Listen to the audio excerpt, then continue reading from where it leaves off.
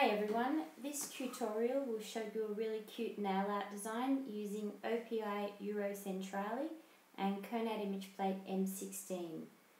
To speed up the tutorial, I painted all of my nails the first coat of polish, and now I'm just going in with the glittery colour called polka.com.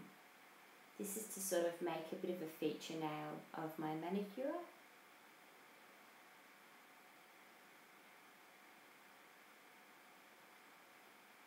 I really love this pink colour, it's quite vibrant and went on really nicely.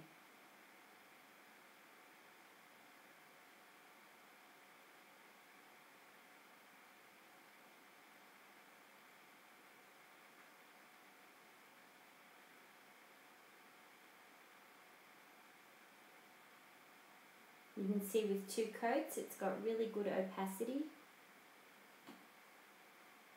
So that's the manicure prior to me putting my buttons on, stamping the buttons. So I use the Konad special polish as I always do because it's quite nice and thick and it tends to give you a really good image transfer.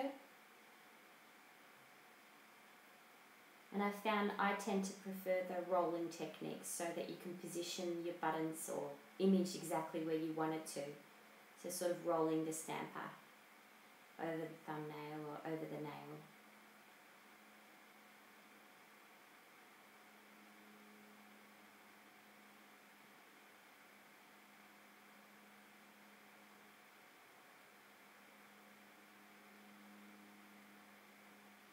I found this design was a lot faster than some because I didn't have to keep cleaning up polish off my skin as usual.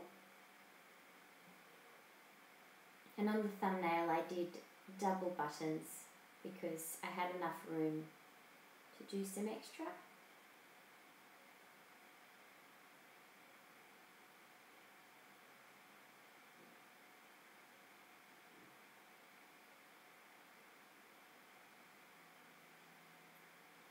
The top coat I used is called Enas. It's another special polish brand of top coat which is quite nice and thick, so it doesn't smudge the design. But I did still let it dry for a couple of minutes before I applied the top coat.